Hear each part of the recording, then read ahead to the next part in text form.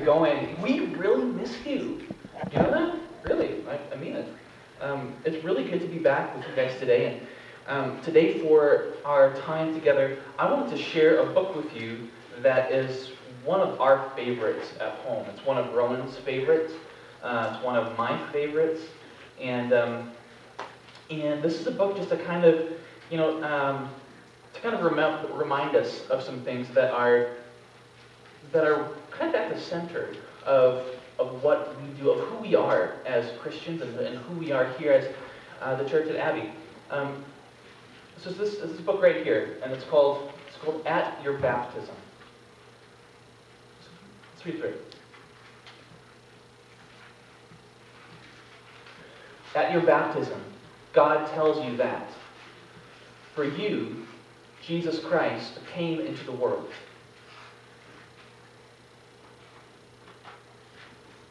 For you, he lived and showed God's love. For you, he suffered the darkness of Calvary and cried at the last, "It is finished."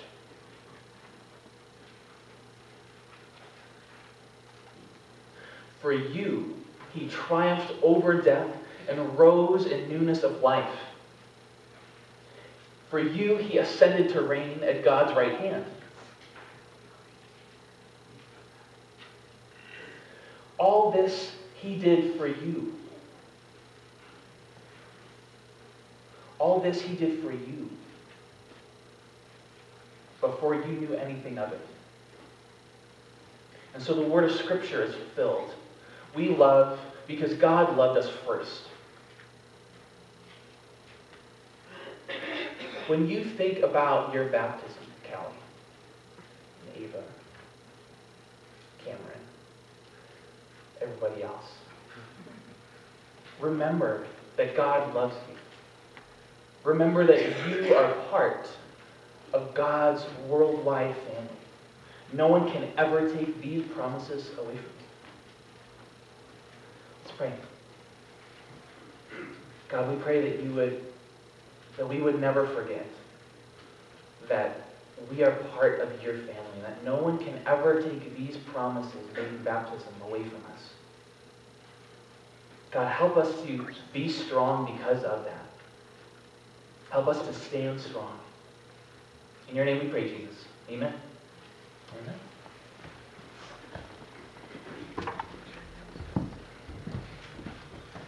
The children are getting their bulletins. Turn in your bulletin to "Speak, O Lord." It's a hymn, but it's printed as an insert. We'll sing that now as a hymn of preparation.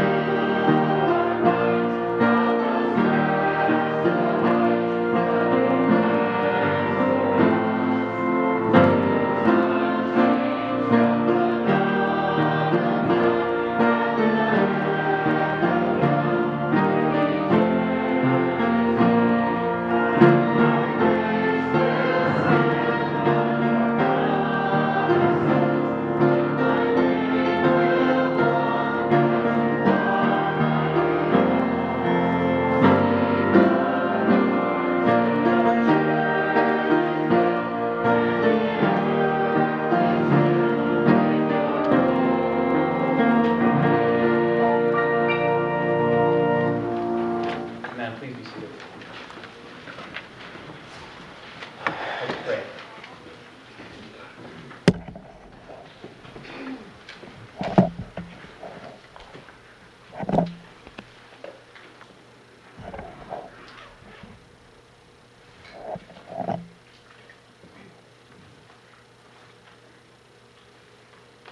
Speak, O Lord.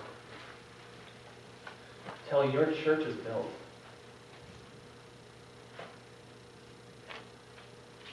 Speak, O Lord, and renew our minds. Speak, O Lord. Speak, O Lord, and create the world as you intend it to be.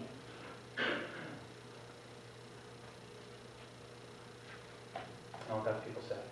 Amen. Friends, our scripture this morning comes from the 3rd chapter of the book of Matthew. Just a few verses. Starting in verse 13 through the end of the chapter. Let's listen to the word of the Lord. Then Jesus came down from Galilee to the Jordan, to John to be baptized by him. And John would have prevented him, saying, I need to be baptized by you. And do you come to me? But Jesus answered. Jesus answered him, saying, let it be so now. For it is proper for us in this way to fulfill all righteousness. Then John consented. And when Jesus had been baptized and was coming up out of the water, the heavens were opened to him. And the Spirit of God, he saw the Spirit of God descending like a dove and alighting on him. And a voice from heaven said, this is my Son, my beloved. With him I am well pleased. And so this is the word of the Lord. Thanks be to God. I have a couple of friends, who just a couple of weeks ago graduated from seminary. It's been a long haul for them. Some of them we started with actually at the same time. And they put a lot of hours and a lot of work into pursuing their sense of God's call on their lives. And about the time when finals were done, Facebook just lit up with all these, hand me my final paper, yeah! And they're just really looking for, it's a small school, right? So they won't walk actually to graduate until May. But this graduation that they're looking forward to, this is something that they have put their time in. They have cried and bled for this, and now it's coming to them, right? Good on them. The graduation, they earned it. Graduations say more about your past than your future, which if you have graduated from anywhere in the last, several years, you really know what that's like. There's no guarantee of a job. But what it does is it marks and it celebrates a real accomplishment of what's come before. Graduation. It's more about what's come before than about what's coming. At 9 a.m. this morning, there were just a couple lights on in here. And a woman walked through the doors expecting to meet with Pastor Kristen. But Kristen wasn't here to meet Katrina. Andy was here to meet Katrina. And they got engaged. And that's a good thing. I am so excited for you guys. This engagement has a past to it. Right? Like they've known each other for years.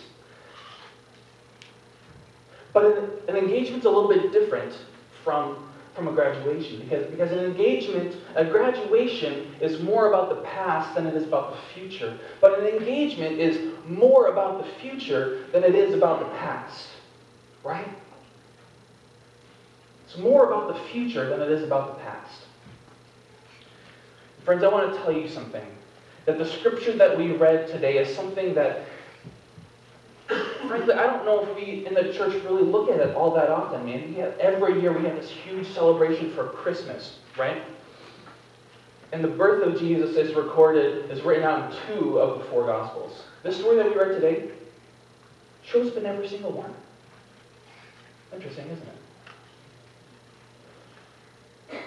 It's because baptism is kind of like engagement. It doesn't come out of nowhere, but it's more about the future than it is about the past. Your baptism is more about the future than it is about the past. It doesn't come out of nowhere. It's connected. There are reasons that baptism happens. But at its deepest point, baptism is more about what God is calling us into than about something that we've accomplished. You know, the story shows up in every single gospel. And you know where it shows up in every gospel? Where are we today? We're in chapter 3. It's the first thing that happens in every gospel. Jesus is baptized not at the end of his ministry, right before he goes to the cross, or maybe even after the cross. But he's baptized at the very beginning. Because it's about what God is calling us into. More than what we have done to get here already.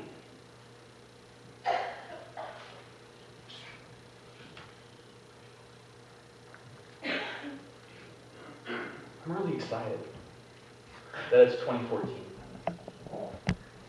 Have you been having your ear to the ground? Because God is up to something. There is stuff going on and moving in Clymer. Do you know it? Have you heard it? Because it is happening. Friends, I don't even know. I'm not here like holding on to some big secret that I know exactly everything that's going to happen. I don't know exactly what's going to happen. But friends, we are going to see new things happening in 2014. God is on the move. Things are going to happen.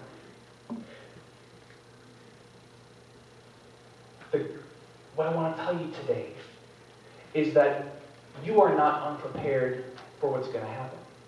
Not entirely. We're all partially unprepared. But your baptisms are something that God is calling you this year to embrace in a fuller way than you have ever done before. Because your baptism isn't a graduation. Your baptism is an invitation. It's an engagement. It's more about the future than it is about the past. Which is to say, if you're not baptized, it's not because you haven't done enough work. If you're not baptized, you don't have to do any work in order to be good enough to be baptized. If you are not baptized and you want to be baptized, well, let's get baptized. Because, friends, I want to tell you something. God is calling you. God is calling you here and now. Do you know what happened? Did you notice what happened when Jesus was baptized? The heavens were opened. And the Spirit of God descended on him like a dove. Anybody else think of the flood, Noah's flood, when you heard that? Remember, doves are not birds that fly like ravens forever and ever. Birds are doves that want to have a place to rest. The Holy Spirit rested on Jesus that day, and it did not leave him. And friends, in your baptism, the Holy Spirit descended on you and did not leave. Now, this doesn't mean, of course, that there's nothing left to do. There is much to be done. But what is to be done is to be done in joyful response. It is something that we want to do. It's things that we press into to say, what is it? What is God calling us to do? We can look at our baptisms like Jesus did, and we can say, we know that God has called us. We know that, did you hear what God said to Jesus in his baptism? Do you know that is a word for you? You are my beloved. Eric, Brian, Sarah, Harvey, Deb, Tim, Amanda, Mike, Glenn, Eric, Livy, Kristen. You are God's beloved. God desperately wants you to know that you are loved. I had these huge plans for today, right? It was going to be this knock it out of the park, great teaching type of sermon. We're just opening up the Bible and showing all these fantastic things that just would be awesome. I love giving that sort of thing. But the word God gave me today, he said, tell my people that I love them. So I want you to know that today. That God loves you. You don't have to do anything to get God's love for you. You have it. Because we have it, let's welcome 2014 in a way like we've never done before. Let's step into our baptism. Let's say yes to the God that said yes to us.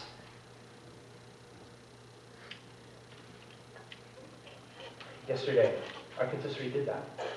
We had some good conversations. Good conversations.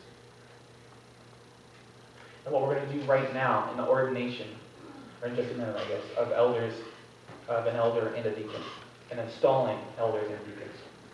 This is them stepping into their baptisms. This is them embracing their baptism, some of them in ways they've never done before. This is what it looks like to say yes back to God. Because, friends, God has said yes to you. People who are baptized are not a special class. They're not the Green Berets. They're not those who have done a lot of work and somehow are in God themselves in God's A-list. It's not what it is. God is inviting you. If you're not baptized, to be baptized. If you are baptized, God is inviting you to step into your baptism, to live into it.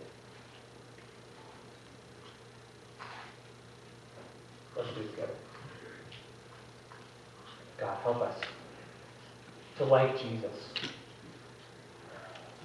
be confident and know that you have called us as your own. God, bless us as we seek to follow you in 2014. And come, Lord Jesus, make all things right. All God's people say, amen. The deacons are invited forward to receive the morning offering.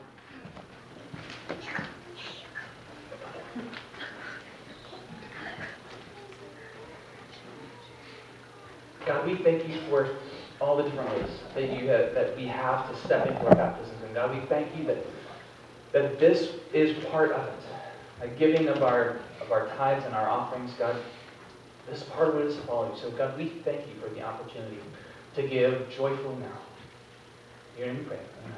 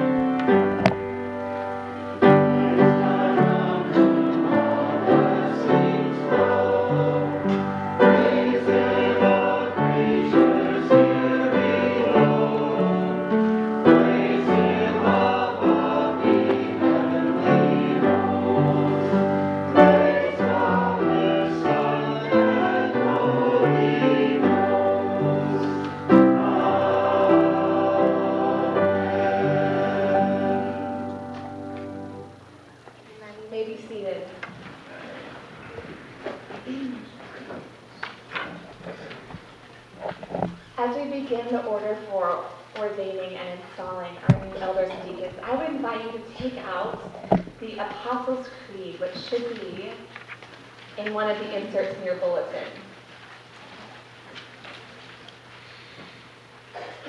In just a couple minutes, we'll all stand and say those words together. So just keep that next to you as you begin. Beloved in the Lord, we have come to ordain and install elders and deacons in Christ's holy church. Christ alone is the source of all Christian ministry, through the ages, calling men and women to serve. By the Holy Spirit, all who are baptized receive a ministry to witness to Christ our Lord and to love and serve those with whom they live and work. We are ambassadors for Christ, who is the one who reconciles and makes whole. We are the salt of the earth. We are the light of the world. Following Christ's resurrection and ascension, God has given the church apostles, prophets, and teachers, deeds of power, gifts of healing, forms of assistance and leadership. We stand within a tradition where we believe that God calls and empowers deacons, elders, and ministers of word and sacrament.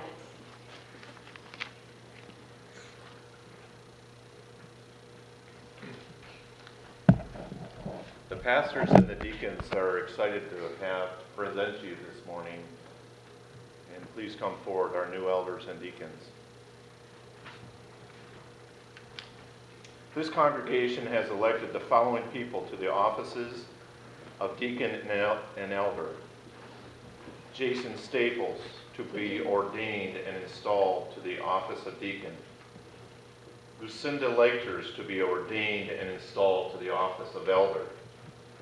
Phil Beckrink to be installed as deacon, and Harvey Unk to be installed as elder. Thank you. Deacons and elders are called to serve as Christ served.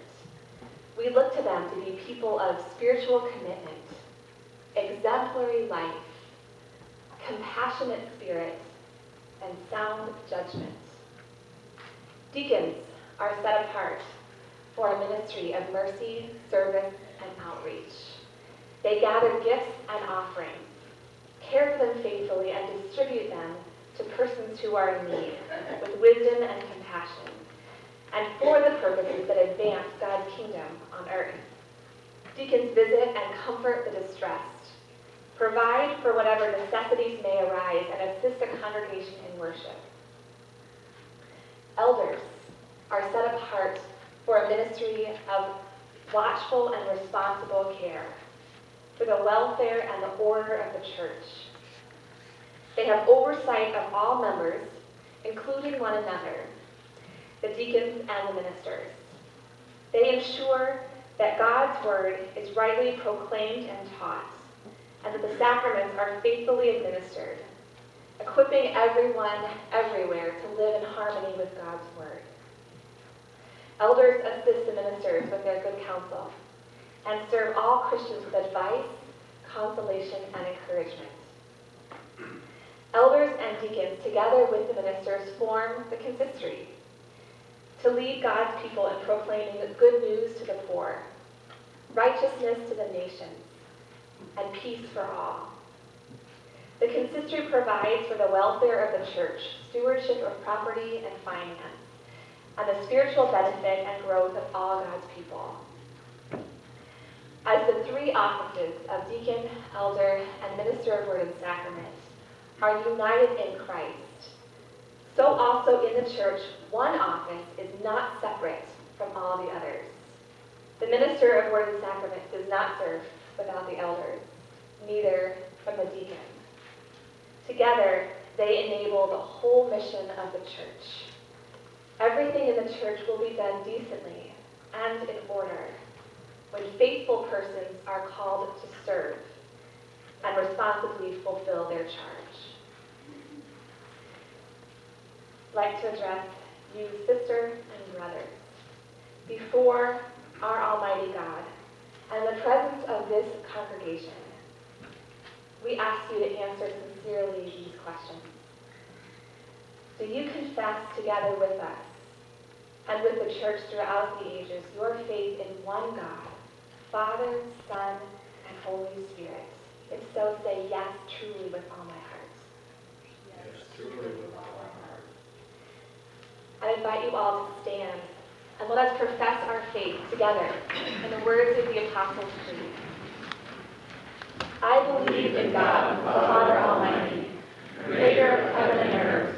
I believe in Jesus Christ, God's Son, our Lord, who was conceived by the Holy Spirit, born of the Virgin Mary, suffered under Pontius Pilate, was crucified, dead, and buried. He descended to the dead. On the third day he rose again. He ascended into heaven, and is seated at the right hand of the Father. And he will come to judge the living and the dead. I believe in the Holy Spirit, the Holy Catholic Church, the communion of saints, the forgiveness of sins, the resurrection of the body, and the life everlasting. Amen. You may be seated. Do you believe in your heart that you were called to Christ's church, called by Christ's church, and therefore by God to this office? If so, say yes, truly, with all my heart. Yes, truly, with all my heart. Do you believe the books of the Old and New Testament to be the Word of God and the perfect doctrine of salvation, rejecting all contrary beliefs? Yes, truly, with all my heart. Will you be diligent in your study of Holy Scripture and your use of the means of grace? Will you pray for God's people and lead them by your own example in faithful service and in holy living? If so, say, I will, and I ask God to help me. I will, and I ask God to help me. Will you accept the church's order and governance, submitting to ecclesiastical discipline, should you become delinquent, either in life or in doctrine?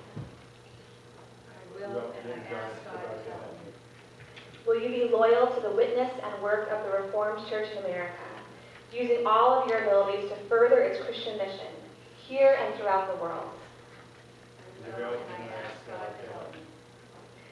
Phil and Jason, as deacons, will you faithfully, diligently, and cheerfully manifest Christ's love and care, gather and distribute the offerings of God's people, visit and comfort the distressed, minister to the poor and needy, and strive to advance God's reign of justice and peace? If so, say, I will, and I ask God to help me. I will, and I ask God to help me. Harvey and Lucinda, as elders, will you faithfully, diligently, and cheerfully study God's Word, oversee the household of faith, encourage spiritual growth, maintain loving discipline, and provide for the proclamation of the gospel and the celebration of the sacrament? I will, and I ask God to help me. Amen. I would like to ask the greater consistory, and what that means is all deacons and elders, even if you are not serving now, if you have served, to come forward as we lay hands on Lucinda to be ordained as elder and Jason to be ordained as deacon. So with a great consistory, please come forward. And Lucinda will ask you to kneel. You may all lay your hands on her.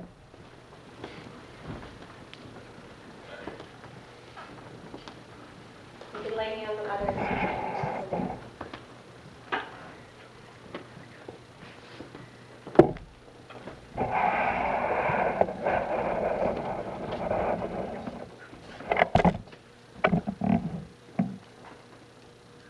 Let us pray.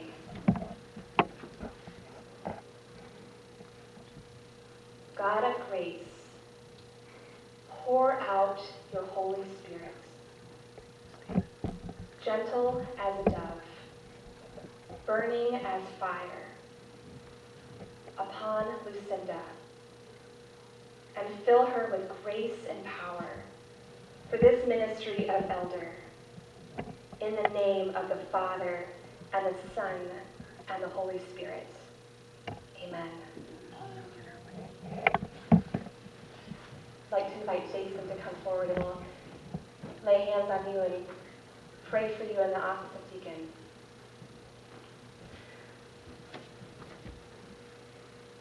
Let us pray.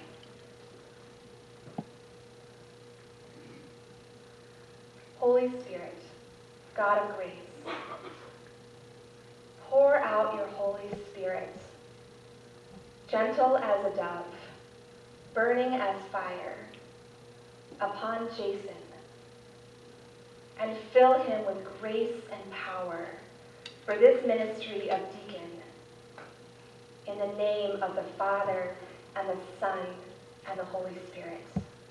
Amen.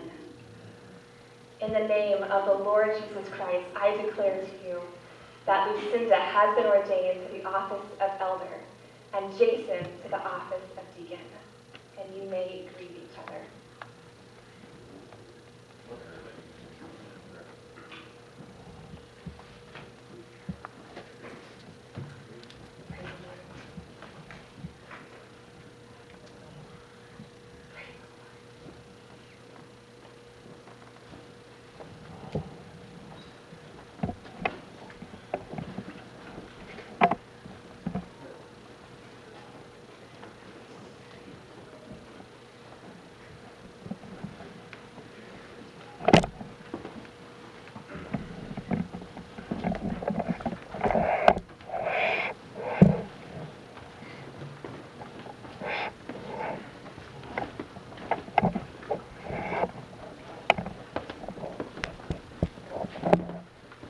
Now we'll move to the installation, that not only have these four now been ordained as elders and deacons, but they are being installed for this particular time to serve in faithfulness the ministry of Abbe Church.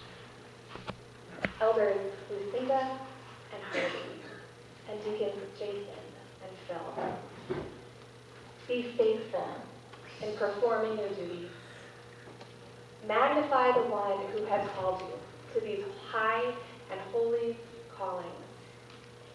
Be zealous for the church of Christ, hospitable, prudent, upright, devout, and self-controlled.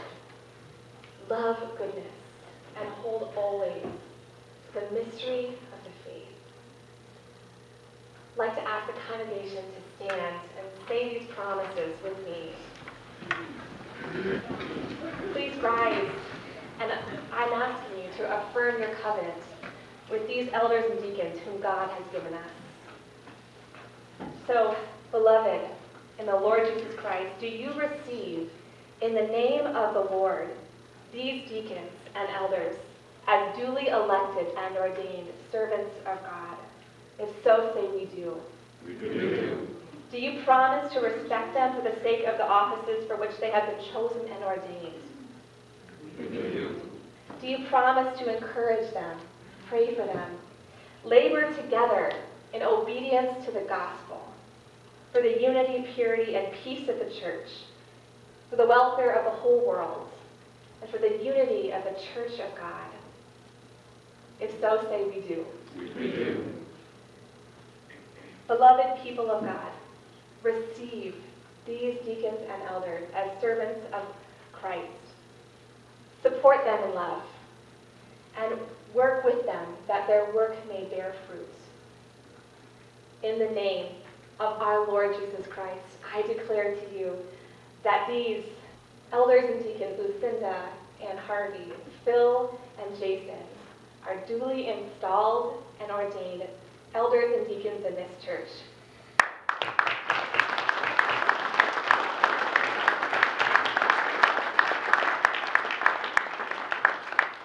Let us pray.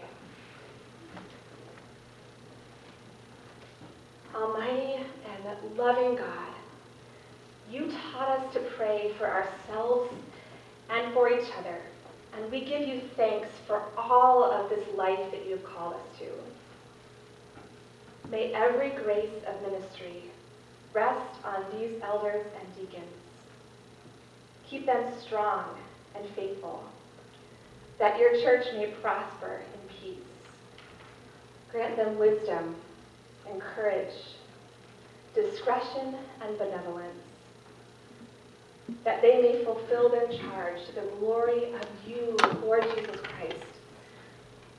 Bestow your grace also upon this congregation, that they may support these deacons and elders with prayer, cooperation, and encouragement, and guard them from growing weary in doing what is right. Inspire your whole church with your spirit of power, unity, and peace.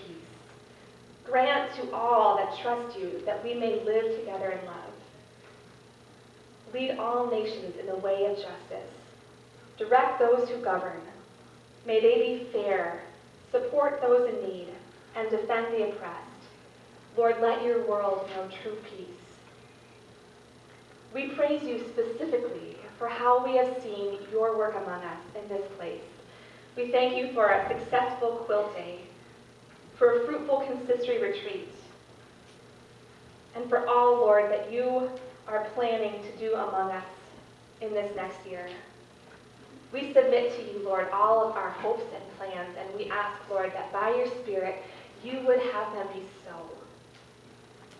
Give grace to all who proclaim the gospel through word and sacrament and deeds of mercy, that by teaching an example, others may come to follow you, Lord, with all of their heart, soul, and strength. Comfort and deliver, Lord, all who are in trouble, who are in sorrow, poverty, and sickness. We specifically pray for Ernie Hinsdale as he continues to recover from a long illness. For Ernie Winkle, he's been admitted to Corey Hospital for bronchitis. For Josie and Paul Tenhuysen's grandson Caleb, who was in a bad car accident and awaits many surgeries to repair his arm and his leg. Grant grace to that family as they wait and pray for healing. We pray for Betty Faulkner in her diagnosis of breast cancer, and we pray that as we tie the quilt today for her, that she would know the support of the body of Christ. And for Ayana Burkholder, the 6-year-old girl with lymphatic leukemia, we ask, Lord, for your Spirit to be very tangibly present. Heal them in body, mind, spirit, or circumstance, working in them by your grace, wonders beyond even our highest hopes, God. Through Jesus Christ, our only Savior, who taught us to pray. Our Father, who art in heaven, hallowed be thy name. Thy kingdom come, thy will be done, on earth as it is in heaven. Give us this day our daily bread, and forgive us our debts, as we forgive our debtors. And lead us not into temptation, but deliver us from evil. For thine is the kingdom, and the power, and the glory forever. Amen. Amen. Let's join in singing our final hymn as we leave. Thank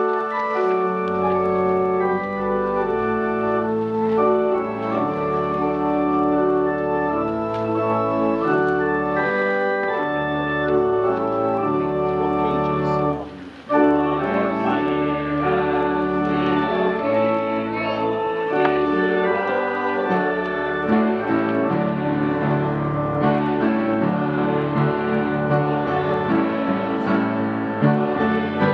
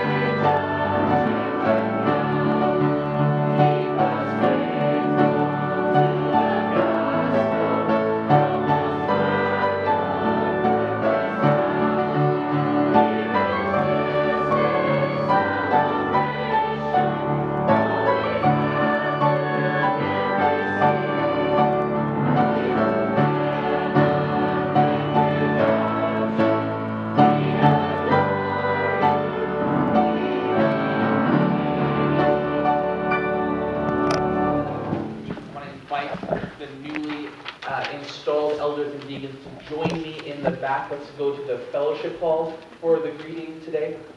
Please join me there after the service. Friends,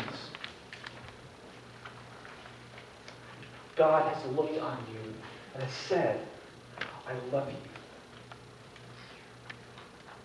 Live in the power and the promise of the God and the creator of the ground and the sea and the sky, who has said, I love you. Live. Live. Live your life to the fullest, knowing that you are loved. In the name of the Father, and the Son, and the Holy Spirit, all God's people said, Amen.